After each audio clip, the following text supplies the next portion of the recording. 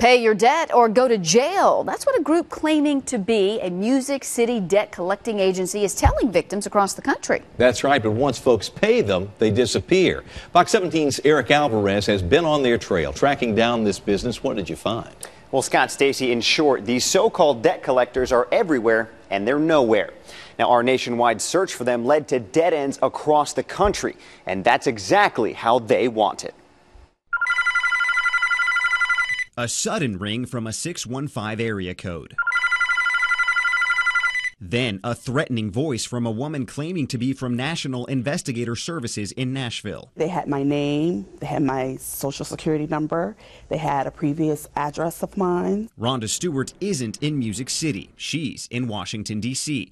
The voice over the phone told her to pay the $1,465 balance of a 2008 payday loan. Stewart said she paid that debt back in 2008. But that only made the woman on the other end of the line more threatening. Threatening me with lawsuits, threatening me with being arrested, threatening me with being charged with the defrauding a financial institution. The would-be scammers eventually sent Stewart this validation letter. The address, P.O. Box 7227 in Nashville. Stewart was savvy enough not to give the voice her bank information, but she's still concerned the scammers had her name, which at the time was Rhonda Small. They also had her address and information about a previous loan. They can steal your identity and just ruin you with having this information.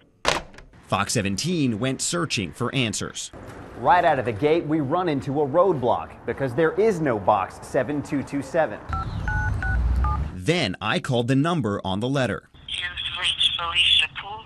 I'm unavailable. It's a cell phone, no answer, and an address that doesn't exist. No matter what the situation is, whenever a company offers just a P.O. box and not a firm address, a street address, that's a red flag. Kate Abernathy is a spokesperson for the Tennessee Department of Commerce and Insurance, which licenses and registers all accredited collection agencies. She ran the company through the state system. Collections agency, and we're going to search. No record found. So now let's look under collections branch. No record found. There's no record of them anywhere, and it turns out Stewart isn't the only person they called. They said I could make the payments to their office on the same date each month to remain out of jail.